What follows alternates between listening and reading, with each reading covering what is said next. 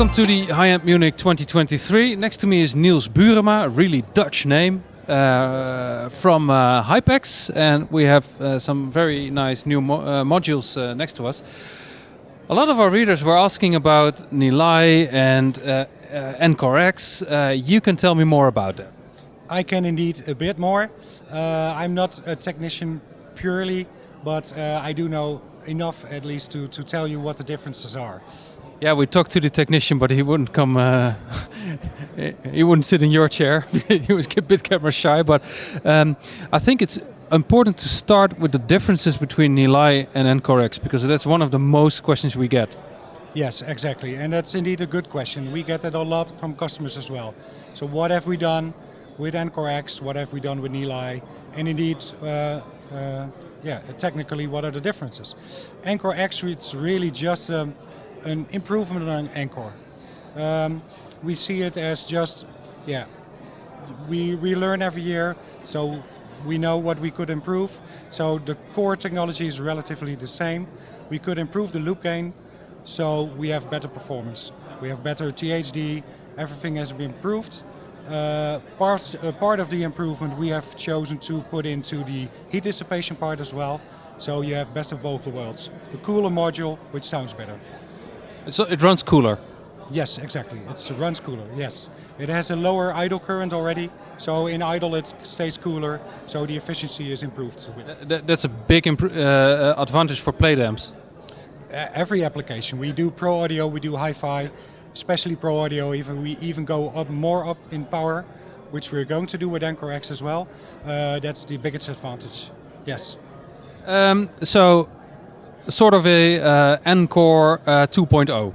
If we have to summarize it, then of course, well, a lot of our viewers I think already know what we think about Nilai. This is actually a complete new design. Yes, it's still a self-oscillating amplifier. Yeah. So the topology of Class D, because you have a few topologies to choose from, is still the same. And actually in the core, it still falls under the same Encore patents, because that's still the same core. But actually how we have implemented it and the feedback loop which we have chosen for the Encore, for the Nilai, is completely different. That's exactly where we have made the change, where we could extremely improve the loop gain and extremely upgraded the performance. Yeah. Can you go a little bit deeper on what you did? Our engineer indeed, which is camera shy, most of the engineers. Yeah. What we noticed, yeah. Well, just in simple terms, because not everyone is a technician, but in simple terms, how did you improve the loop gain? I think in general it is the amount of feedback you apply to it. With UCD there was just already, which is basically the baseline technology from us, there's basically one loop. With Encore that's an improved loop. With NcoreX I think we have done another loop around that. And with Nilai I think it's a 3-layer loop in general, to speak in layman terms. And not go too deep. Well, it's good enough. Yeah. And what we have chosen as well, because you need to cut the high frequencies off a bit. With Class D, of course, you cannot do unlimited bandwidth. What we have done with, for example, with Encore, it's a second-order loop, second-order filter, and at 20 kilohertz with Encore, there's already, I think, a minus between 2 dB, something like that. 3, yes. Yes, exactly. Yeah. With NcoreX, we have chosen actually. Now with Encore, it's a first order. With NcoreX, we actually chosen the second order, so a steeper downward path.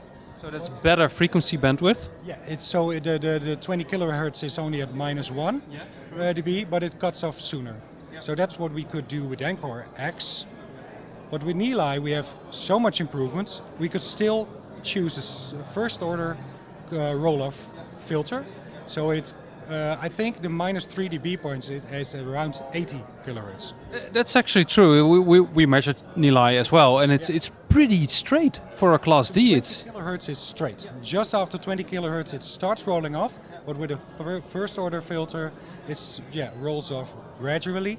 So the -3 dB point, it's around 80 kilohertz. So that's a really big improvement you hear. Yeah, yeah, you definitely hear differences between Encore and Nilai. So this is your amplifier module. You have a stereo version, you have mono amps, you have a preamp. Are there any thoughts about what's going to be next? I mean, people want this in a plate amp, of course. Yes, we understand that. Basically, our intention with the two new technologies is with NcoreX, we already have really nice technology, but the intention is still to be competitive in pricing.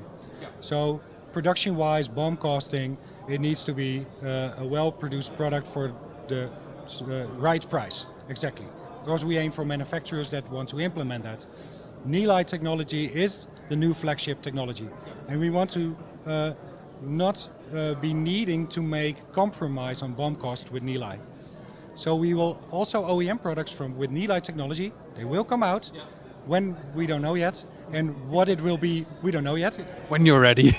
Well, but also because we have unlimited amount of choices with Nilai, where we want to go to, which directions we want to take. But one direction we want to take, at least, is no compromise designs. But that will not benefit the BOM cost. So, but the plate amplifiers will be upgraded with NcoreX. So that will already be really big improvements.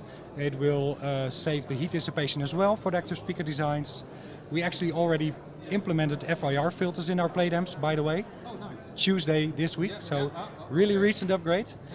So that's what a lot of customers are asking for as well. So that's already implemented, and in the next 2 years we will have the plate amplifiers upgraded with NcoreX. Yeah. That's an exciting announcement. Thank you for your time. It's a busy day today. It's a consumer day. I hope you have a nice fair. Thanks. Thank you.